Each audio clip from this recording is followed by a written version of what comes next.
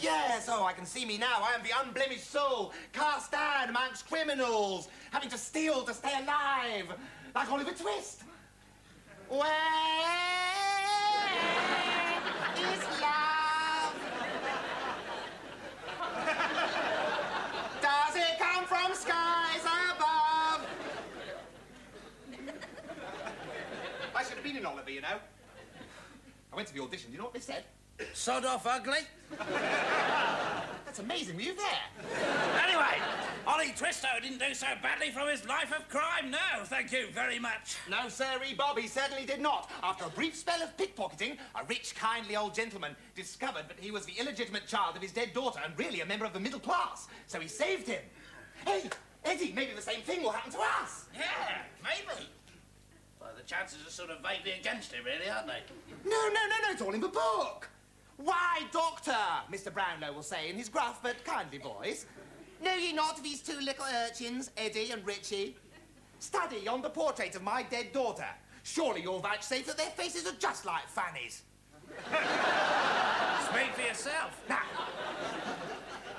Ollie started in the workhouse, so what we must do is throw ourselves on the mercy of the state. But Richie, the state has no mercy. They enjoy watching people starve to death. It's called monetarism. Oh, yes. Let's cut straight to the pickpocketing. Of course, yes. That's it. I've been entirely miscasting myself. The artful dodger.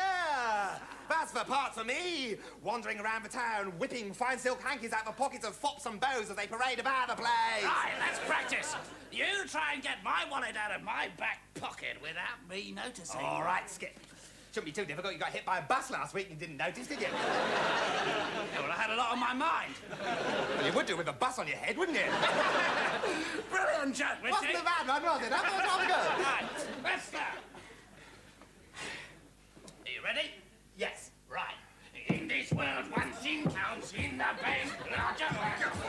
Please don't cry, one, please. Yeah, I've got the big... got the big pocket. Oh, God, stand still, you wriggly little lizard, while I pick your pocket. Richie, I don't wish to appear picky, but isn't screaming, stand still while I pick your pocket at your prospective victim going to rather give the game away?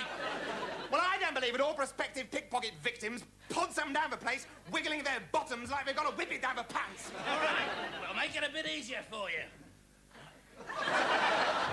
Now, this is a bit more like it. Right, here goes. Consider yourselves at home. Well, now who's pouncing up and down? Shut up, Eddie, you haven't noticed me. Oh, God, I'll start again. Start again. Oh, ready. Consider yourself.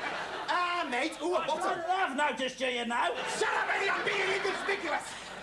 And it is this very attitude, in my humble opinion, which explains why the colourful figure of the Dickensian pickpocket faded from the London scene. They seem to suffer from the fatal delusion that wearing an outsized top hat, singing Consider Yourself and bouncing up and down eyeing old gentlemen's bums would lead to a successful career in crime. Eddie, could we please just get on with the play? Who knows who's watching? Mrs. Thatcher's probably watching. She's a Wonder Woman workaholic who needs no sleep and does a 36-hour day. Well, she needs 36 hours a day to screw things up the way she does. Edward, could we please just get on with the play? All right, bums out and let's go for it. Right. Oh, my. What an interesting shoppy window. I think I shall just stare into it motionlessly for a while longer. Complete? Yes, we. Here goes. After some consideration, we can say, consider yourself. One of us.